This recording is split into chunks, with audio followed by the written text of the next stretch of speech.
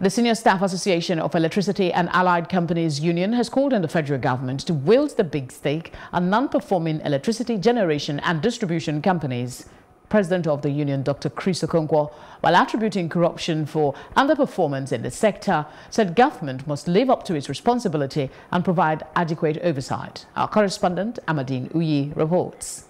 The privatization of Nigeria's power sector in 2013, Nigeria's power generation has continued to hover between 3,000 and 5,000 megawatts of electricity.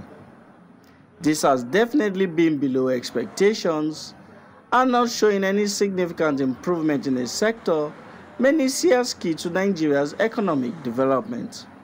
While several reasons have been ascribed as being responsible for the frustrating underperformance of electricity distribution and generation nationwide, the Senior Staff Association of Nigeria and allied companies think corruption is key. Corruption in the context of the power sector comes from one, DISCOS. They are supposed to collect money for everybody. But they will collect money, they don't remit the whole money to where you should be with it. And the whole sector is now dependent on what they offer, what they declare, which is very wrong. That's why regulation is not working. A chat with some Nigerians in Abuja on the current power situation reveals many remain frustrated over the lack of power for domestic and business use. They say the continued excuses by electricity companies are untenable, urging them to produce results. There seems to be a kind of, contradictory information as to what the GENCOS are generating and as to what the DISCOS are really getting or maybe making available by the GENCOS to the DISCOS, for DISCOS to be distributed.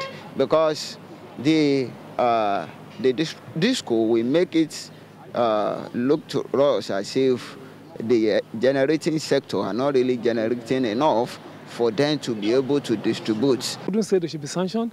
At least they could be encouraged, and whatever are their challenges for them not to have been able to give us steady supply, it should be looked into and properly addressed. Also, the president of the Senior Staff Association of Electricity and Allied Companies, Dr. Chris Okonkwo, thinks if government does not wield the big stick, there will be no changes in Nigeria's current power situation.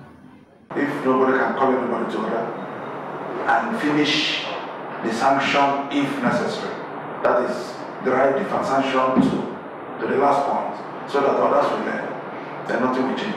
With the recent decision by the House of Representatives to probe the power sector reforms over non-performance, Nigerians will be hoping that there will be an improvement in the sector. Amadin Uyi, Plus TV Africa.